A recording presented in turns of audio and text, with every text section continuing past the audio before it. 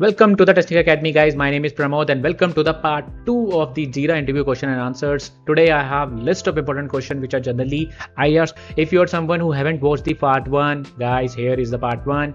You can go to the link sdet.live/Jira. You will find this video. Make sure you watch the part 1, okay? Now come back to the part 2 of the series, okay? So let's get started and let's discuss about a couple of important questions. And these two videos are separate, guys, so you can watch this one also, and after one you can watch the video one. Cool.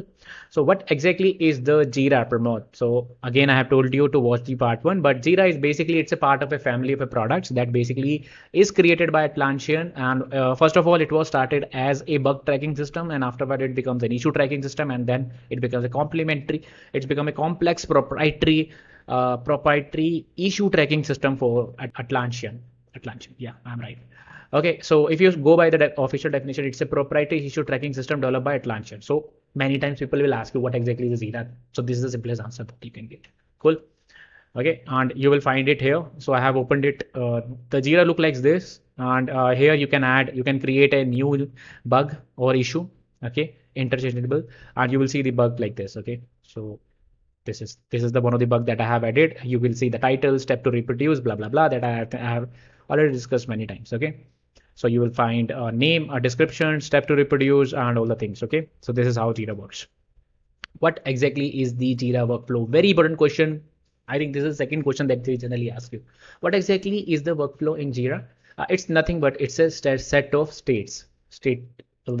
Okay. What is there? It's basically a set of states and transitions that issue can go. So basically, whatever the issue that you have added, right now, so as a QA you have added, okay, it's a new bug, and I think it's a bug. You send to a developer basically check that bug, and it will make the changes to that state, right? Okay, it's a bug, right? Let me fix it, and after that it will change the status again, that please retest it, and you will retest again because you see the status there, right? So that's where it's here really handy. You can manage all the things here in the Jira itself, where you will see this is the workflow.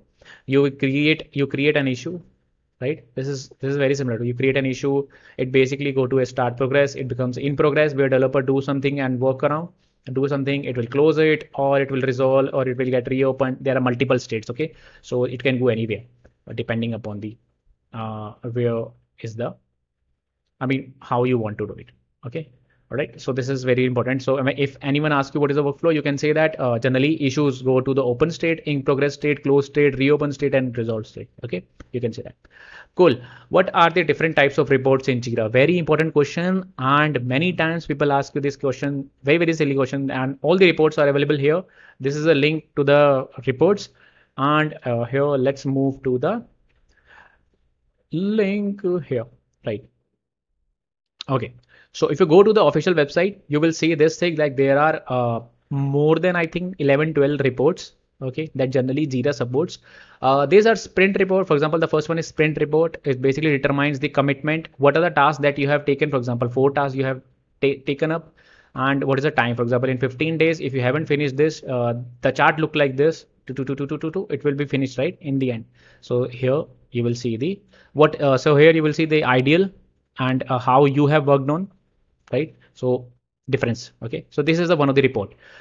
Second one is the burn down report, where you can check track the progress towards the sprints, what are the goals, and manage your progress and response accordingly. I know it's a little theoretical, but at least you should know. So there are multiple reports available, like release burn down. If you want to release a product, you have taken up number of tickets, and what are the progress, you can map into the bar graph. This is there. What is your team velocity, how many tickets they can do per week, per month, and all, you can track it in this report. Okay, so this is really helpful. You can see cumulative reports, control charts, and there are many reports available, like average age report, created versus resolved. This is helpful for managing your bugs and issues. Pie chart reports you can see, and time report, and many things. So you should know few of them. I think that will work most of the time. Okay, let's move to the mind map again. How do you perform the time tracking in Jira? Very important question. Many times people ask you this question. Okay, how you can do it is, you will basically open up your Jira ticket. This is the Jira ticket that we have done, and here is the bug one. Here you will see time tracking. There is no time logged. You can say that, okay, I will be working for 1 day. Time spent 1 day. Time remaining 3 hours. Okay, so you will see that W is for weeks, D is hours, and okay, so you can mention that what you are working on. Not working. Haha. Okay. So who cares?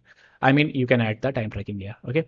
Explain these Scrum boards. Very, very important. Okay. I think I haven't missed something. No, nothing. Okay. Explain the Scrum board. So Scrum boards looks like this. They looks very similar to the Kanban board where you have to do in progress and done. Here in the Kanban board also you will see the similar ones. You to do in progress and in review. So promote what is the major difference between them. Okay. Scrum is a framework and Kanban is just a Japanese term where you visualize what you are working on. Okay. And I'll give you like what is the difference. Okay. So what exactly is a Kanban board? Kanban board is nothing but it's if you see here, right? It's a Japanese word for meaning for visual signals. Kanban board is nothing but you to maximize your efficiency.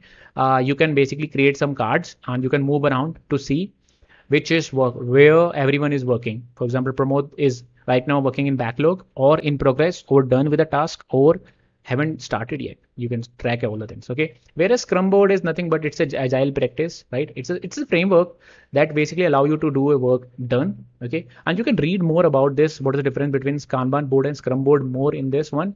But Scrum is basically more into agile. Both of them into more agile, right? Scrum is kind of where you have one of the important point is Scrum where you have a limited set of time. Okay. For example, you have a 2 week Scrum. And here in the 2 weeks, what are the tasks that you are working on? Whereas in Kanbans, you can have like unlimited time and it's up to you where you want to do.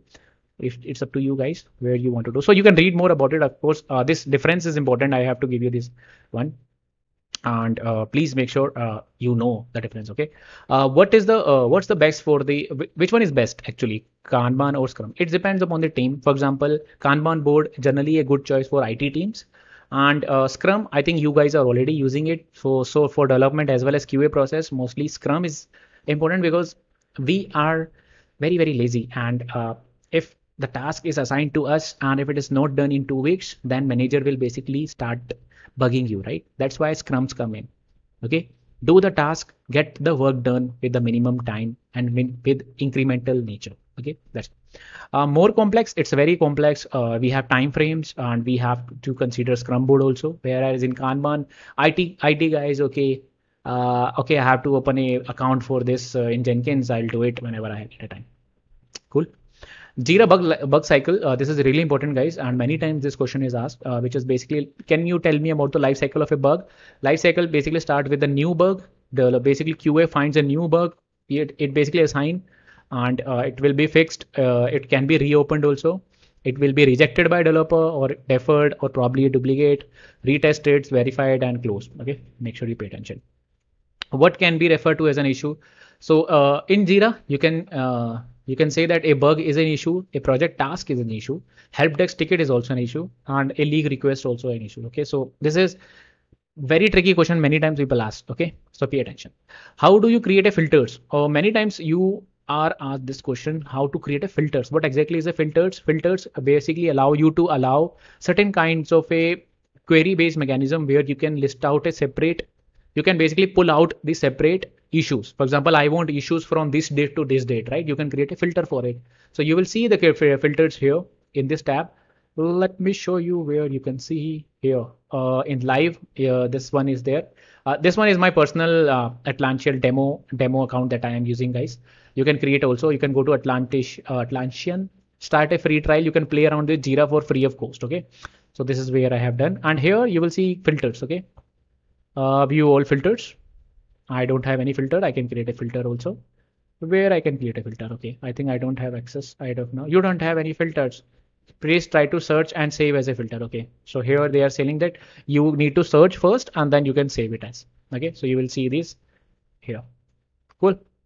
Now very important question. Last one, not the least. What is the difference between Bugzilla and Jira?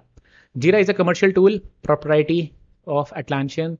Jira uses JQL, which is a very flexible language to search your issues. Bugzilla is an open source. Jira has a flexible JQL. right? But Jira, Bugzilla is also have something kinds of filters. Okay, very different then. But okay, let's open this big one. Okay, Bugzilla is free. Jira is commercial. Data center deployment is not available. Search power in Bugzilla, it's very basic. I mean, I have used Bugzilla. It's very basic queries are there, but GQL is really good. Okay, if you want to get an issue which is basically assigned to that person with had history, with the created date and order by and descending, so you can do many things. Jira has loads extended functionality. Of course, it's a paid proprietary tool. So how you will compare this with Bugzilla, right? Small people, open source. Okay, you can do customized reports, integrations, many integration available in Jira. You can add your test cases, plans, reports, and many things. Marketplaces, Jira has extended add-ons also. You can create your own SDKs and you can use APIs also of Jira to update through your automation. We are doing it, right? Through automation, we update the Jira tickets. Really helpful, right? So I hope these are the interview questions, which I think should be that you should know. I hope these are helpful. And let me know in the comments if you want part 3 of it, where we'll go more deeper through Scrums and Kanban board. And let me know in the comments if you type 3 or possibly say part 3. I will create a part 3 for it. Okay. Thanks a lot. I'll see you in the next video. Bye.